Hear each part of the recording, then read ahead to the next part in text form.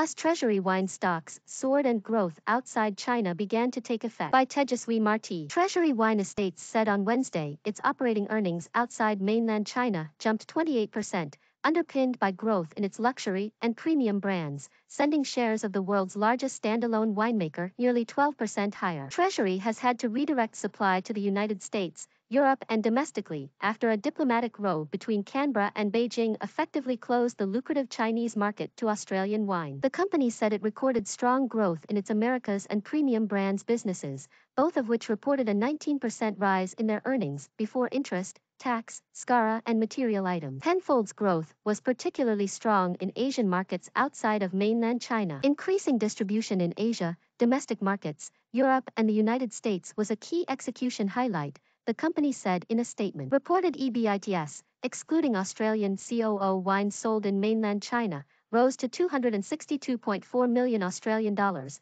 narrowly missing market expectations of $265 million Australian dollar, while its total net profit slid 7.5% to $109.1 million Australian dollar. The company said trading conditions for the remainder of fiscal 2022 were expected to remain broadly in line with the first half across its key markets and channels. Despite FY22 potentially shaping up to be slightly softer than expectations, we see Treasury doing a commendable job building demand for its products in new markets, Citi analysts said in a note. Treasury shares jumped as much as 11.8% to 11 Australian dollars and 78 cents in early trading, while the broader market rose 0.4%. The company said it plans to increase prices across select portfolio brands to partly mitigate the impact of elevated supply chain costs and logistics. The Melbourne-based firm retained its interim dividend of 15 Australian cents per share.